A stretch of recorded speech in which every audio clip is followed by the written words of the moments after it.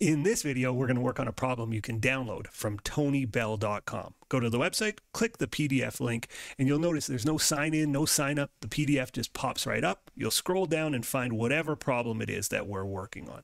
As you scroll through the problems, you'll notice many are free and open, like the one you're watching now, but some are members only. I think the free and open ones are enough for most people, but if you can't get enough of me and you'd like to join and get access to those members only videos, click the join button underneath the YouTube play box. All right, thanks so much for watching. Let's get started. Let's take a look at problem 1168, weighted average cost of capital. This might be my favorite question of the chapter. If I were a professor of your class and I were giving an exam, I would likely give a question that looks like this. Why? Because it requires us to calculate the cost of debt, calculate the cost of common equity, calculate the cost of preferred equity, and once we have those costs, figure out their relative proportions, their relative weights, and take a weighted average. So it's a multi-step problem. It'll take us 10-15 minutes to get through, but it's a good one. I bet you most intro finance classes have problems like this. Let's go. The following information is known about the company's balance sheet. It gives us info about liabilities, common shares, preferred shares, and some tax rate info, risk-free rate, market risk premium. It says compute the weighted average cost of capital. Okay, we're going to compute the cost of debt. Now, as we've gone over, what we're looking for here is always rates, right? And so we're looking for the required rate of return is for an investor is the same as the cost for the company. And so when we're calculating rates for a bond, unfortunately, it's just too awkward to do by hand. You have to do a lot of trial and error. So I'll lean on the financial calculator here. You could also use present value tables here, but I think primarily you'll either be given it or given ways to calculate it easily, or you'll have to use a financial calculator. So let's use our financial calculator. I've got the inputs sort of to match my BA2 plus financial calculator. Let's figure out what our inputs are in this question. So liabilities, we have 1,500 5% bonds outstanding, quoted at 96.5, $1,000 par value. So this is 96.5% of $1,000. So the price today is $965, and in fact, that's the PV. $1,000 par value means in however many years we got to pay back $1,000. Oh, and they're 5% bonds, so $1,000 times 5% is $50 in interest per year, but they make semi-annual payments over the next 10 years. So semi-annual means half that in interest, right? That's $50 per year. It would be $25 per 6-month period, and the number of periods, well, it's 10 years, which is 20 semi-annual periods. So we've got all the pieces. We're solving for IY. That's our missing number. Let's get it. And this is the required rate of return, or the cost of equity for a 6-month period, because we're doing everything based on 6-month periods. So let's get it. 20 goes in as N. We don't know our IY. 965 goes in as PV. 25 negative goes in as PMT.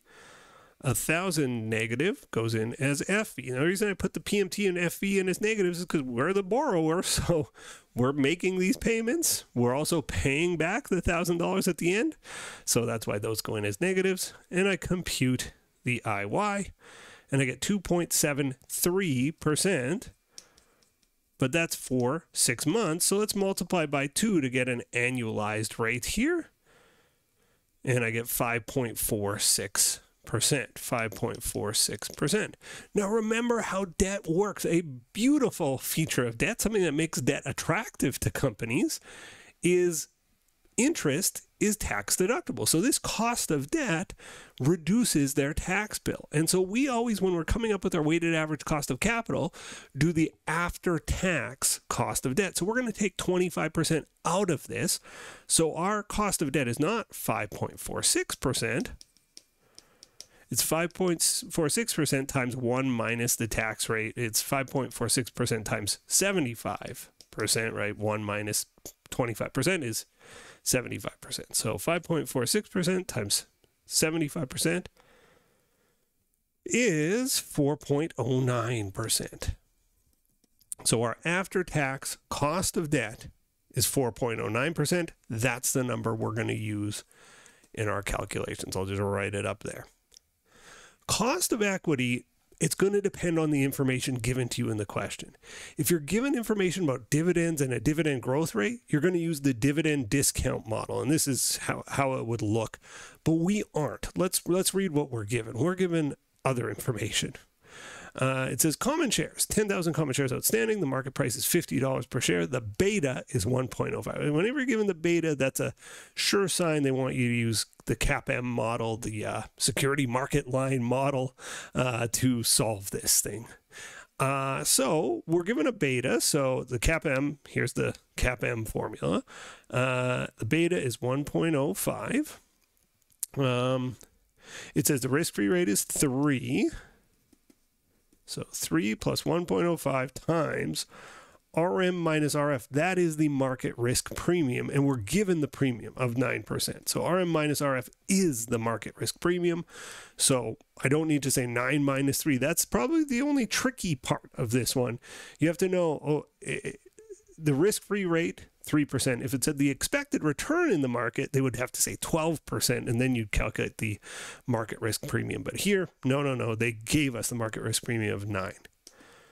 So 3 plus 1.05 times 9, 1.05 times 9, 9.45 plus 3, 12.45%. So our cost of equity, 12.45%. Last, we're doing preferred equity. Let's read the thing. It's just up here. The company has 2,000 preferred shares outstanding. The annual dividend is $12 per share, and the per share, and shares sell for $1.10 per share. Okay, so remember, preferred equity is a perpetuity. The math around preferred equity tends to be the easiest because it's just like a recurring cash flow is all we're counting on. That guaranteed, well, typically guaranteed dividend. It should be very consistent. And so present value of perpetuity is the amount of that recurring payment divided by the required rate of return if you're an investor. Well, now we're the company, we want to sort of rearrange the formula, and for us it's not a required rate of return, it's a cost of equity. So our cost of equity equals the dividend amount divided by the price today. So the dividend amount is $12, the price today is $1.10. 12 divided by 1.10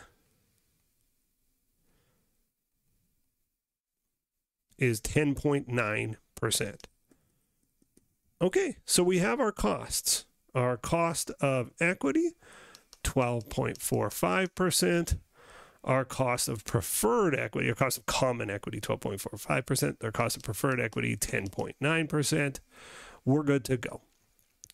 So the next step in calculating the weighted average cost of capital is to calculate the relative weights in our portfolio, or not our portfolio, but in our debt and equity portion of our balance sheet.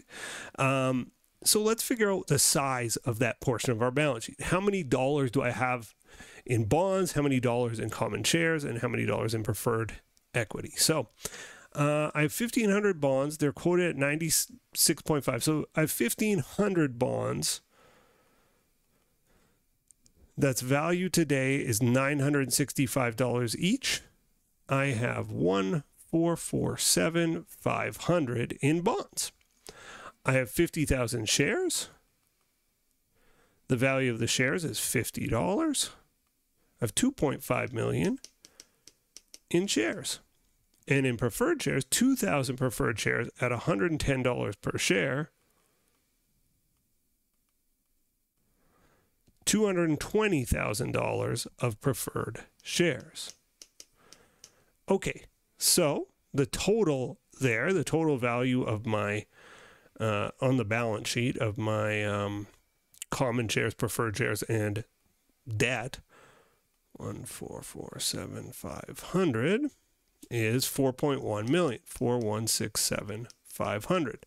I need relative weight. So I just divide each number by 4.1 million and I'll get the relative weight. So 1,447,500 divided by 4,167,500, 34.7%. So the weight is 34.7%.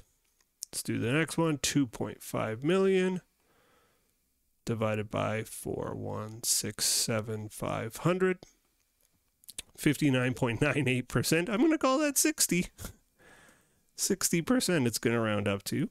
And 220 divided by, oops,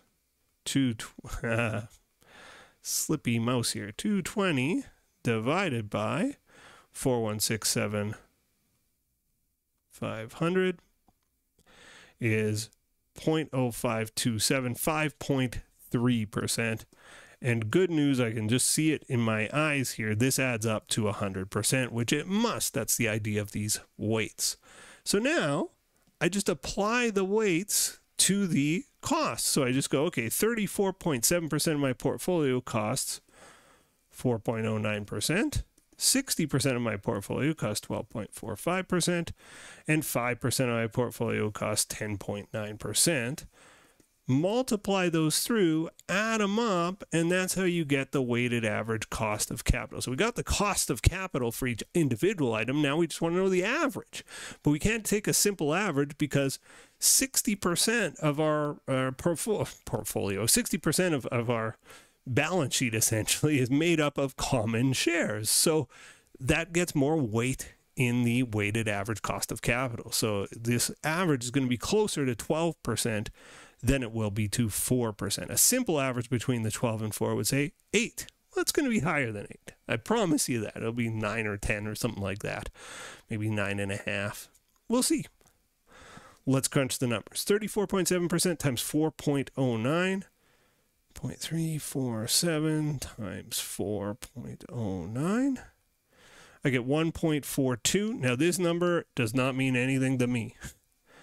60%, 0.6 times 12.45.